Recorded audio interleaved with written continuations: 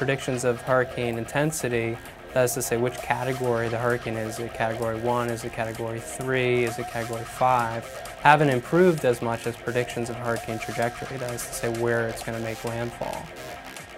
So our work is focusing on how we might use unmanned aircraft to collect observations or measurements of temperature, moisture, and wind inside a hurricane in order to improve those forecasts, to give people more time to evacuate if necessary. My name is Derek Paley. I'm an assistant professor of aerospace engineering at the University of Maryland, and I'm the director of the Collective Dynamics and Control Laboratory.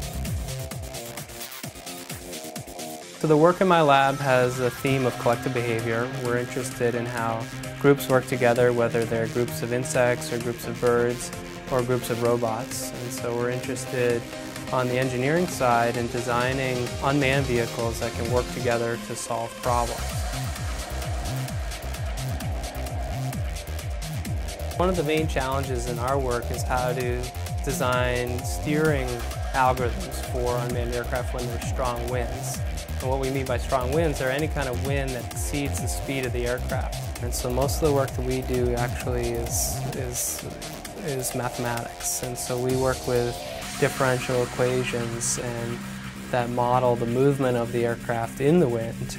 And then we design steering control algorithms using those models, which then subsequently could be implemented on the aircraft. We do work with prototype aircraft in my lab, but those tend to be rotorcraft or helicopter in miniature scales. But many of the same steering algorithms apply even in smaller scales. What we're trying to do with this research is to address an area of societal need that has the potential to impact and address a problem that we anticipate facing our nation. There's been a number of very strong hurricane seasons recently, and so there are a great deal of potential cost in terms of lives and property for future hurricane landfalls. And to the extent that our research can improve the emergency response decisions, we hope will have a potential for societal impact.